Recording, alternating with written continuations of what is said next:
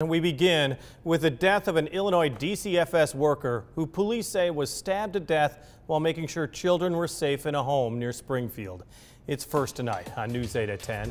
Illinois State Police say Deidre Silas was checking in on 6 children at a home in Thayer, Illinois, when she was attacked late yesterday afternoon. Police later arrested Benjamin Reed, who lived at the home. He's charged with murder and aggravated battery with a deadly weapon. Silas had just begun working for DCFS last August after spending more than 7 years with the Illinois Department of Juvenile Justice. And her death comes nearly 4 years after Whiteside County DCFS worker Pam Knight was beaten to death while performing a welfare check in Carroll County.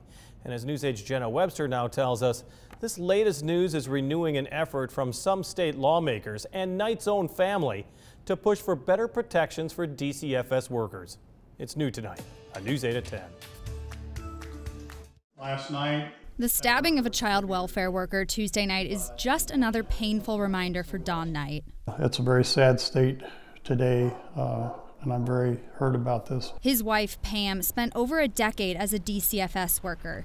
In September 2017, she was doing a welfare check when she was attacked by the child's dad, Andrew Suker. Hit her in the head with one blow with his fist, knocked her down, and he took a steel-toed shoe and kicked her in the head 3 times and destroyed the left side of her brain. Took her life right there. She passed away 5 months later, and Suker was sentenced to 21 years in prison. Knight is fighting to protect DCFS workers in her honor. This is what she would have wanted me to do. Right now, the punishment for hurting a worker on the job is 2 to 5 years.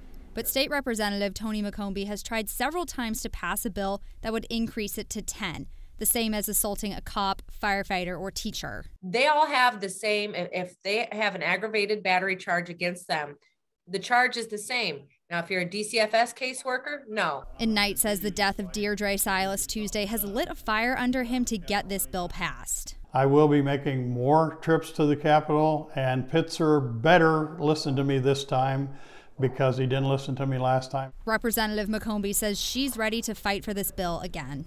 I don't think we're going to have any problems in the House passing it because we get it. Now, the Senate's going to have to get their act together and get this bill passed. It's got to change. It's got to change big time. I'm going to spend the rest of my life right now, again, working on this.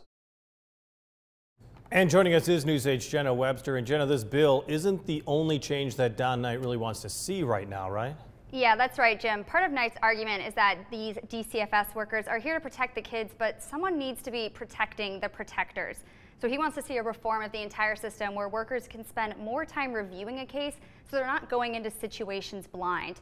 They can also then decide if they need to bring police officer with them to certain situations. Yeah, we're talking about first responders in a very different way. All right, thanks so much. Now, the bill did pass in the Illinois House in 2021, but as you heard, was shut down in the Illinois State Senate.